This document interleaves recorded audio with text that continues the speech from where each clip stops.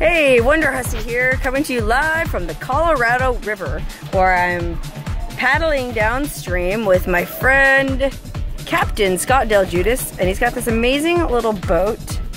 It's called a Kawasaki Jet Mate. It's just a little, well, what's Scott tell you about it? How you doing, Sarah? I'm doing great, Scott. So tell us about this boat that you're driving. Well, this is called the Kawasaki Jet Mate. They only made, well, they only shipped 1,200 into the United States. Where was it made? They're made in Japan. Japan. It was, this is a 1991 model. 91? It's approximately 9 feet long, approximately 4 feet wide. It's powered by a Kawasaki 650 twin two-stroke that has about 52 horsepower.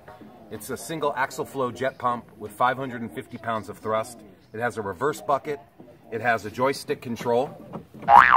Start, stop, trigger throttle. It also has a bilge and a blower on it. A blower? A blower. It sucks the, if there are any gas spilled inside, it sucks the fumes out so that it doesn't explode when you start it.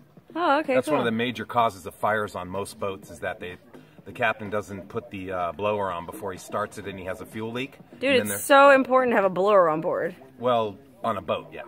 Definitely. But yeah, I love this thing. They were $7,000 new, and I got this 7 years ago for $1,000 with the trailer. So I got a steal. With the trailer? I got a steal. $1,000? Yeah, I got for both. Steal. How much have you put into it since then? I've put a lot in. I've lost the motor 3 times, but not due to my fault, just due to a design flaw in the crank. Where's the motor? In here? Yeah. Can we see it? Yeah, we'd love to. Show us what it's all about. Oh wow, look at that.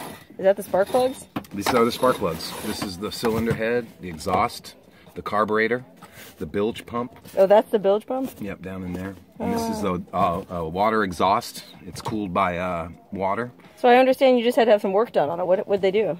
Harry Clem at Group K down in Fort Mojave, Arizona, had to pull the motor out, disassemble it, and rebuild the crankshaft because it broke in half. Oh no, is that something that happens a lot with these things? Well, yeah, the weakest link in the boat is the crank, and when they go, they usually rebuild them with a journal pin.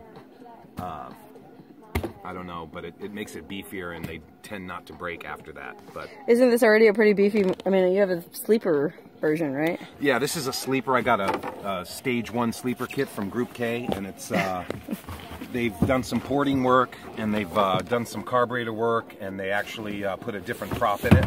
An impeller, actually, and so it's probably, instead of 52 horsepower, I'm going to say it's probably 55 or 56. Really? Any chance of us getting a glimpse at what it can do? Sure.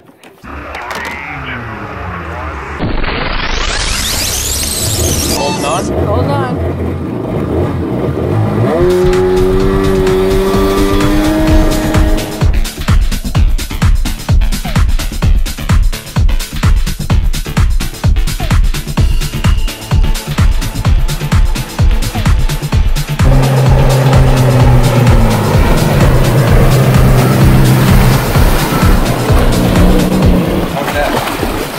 That was great. Wow, how fast do you think you were going? 30. 30?